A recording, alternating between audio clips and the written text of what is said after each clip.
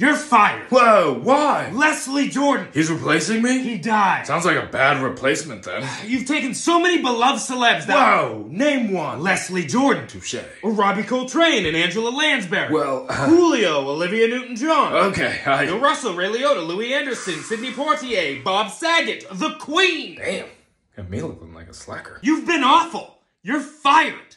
Jesus. Yes. You're taking over the rest of the year. You're making me get a job? You've had a job. Right. And what was it again? Supervising the years. Ah. Oops. Oh, my me. Did I hear you say we're firing people?